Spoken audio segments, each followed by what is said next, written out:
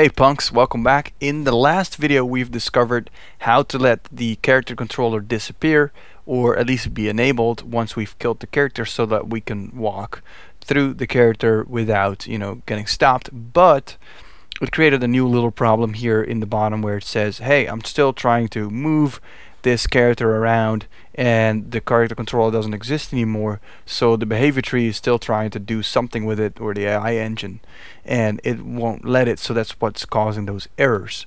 Well, that's actually pretty easy to solve. Let's go back to our shock trooper here, scroll down, and then look inside of the zombie AI. We're going to open that up, and then we've already done the code here where it disables the collider. But what we really need to disable there as well is the script that keeps it from triggering. Now if I go back into Unity, you can see there are a couple of other scripts that are attached to the shock trooper here. And so we have a rain agent and we have a character controller AI. And this script pretty much is what moves around the character. Now this script is not editable because it's part of the closed code base that comes with Rain Indie, but that's no bother. We can just disable this script from another script, and that's what we're going to do. So open up the zombie AI once again, and first I'm going to make a new variable up top here, and I'm going to call it _cc, which stands for character controller. And the underscore is really just the way I like to type it, because that is just a variable that it would not be accessible from other scripts. It's just a preference, really.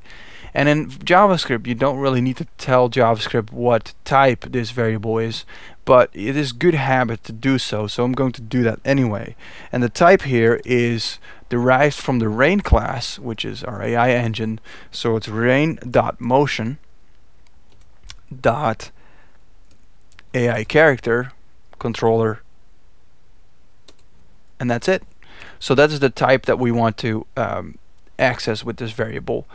And then in the start function, when the game starts, we want to set the cc variable and give it some content. So I'm going to do that here, _cc equals, and then game object dot get component.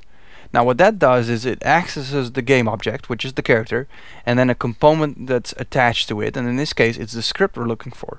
So now we want to force this to come back with the type that we've typed out here. So I'm going to copy this, and in get component we're going to add another dot, and then our opening and closing brackets, and we're going to force this to be of a type rain.motion.ai character controller, and then the accolades for the function.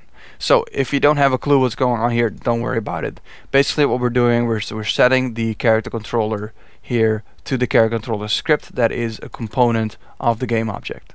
So now all we need to do is disable it when the character dies. So we're going to do that here, _cc dot enabled equals false. And that's really it. So I'm going to copy that and paste that in here as well, and in here as well, and I'm going to save that, then pop right back over to Unity to play this in the game. I'm going to turn my gizmos off because it's annoying, and I'm going to turn off maximize on play because it's also annoying. At least in this case we want to see what's going on in the console. Let's hit play here. I'm going to walk over and pick up that gun one more time.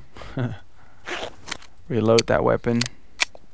Here we go. Character shot once, shot twice, dying. Character controller is gone, and no errors left in the console, and we can walk right through him. Ain't that a novel idea? So yeah, there we have it. We've solved all the issues with the characters, and now we can move on into actually making this character hurt us, which is pretty cool. And so we're going to do that next.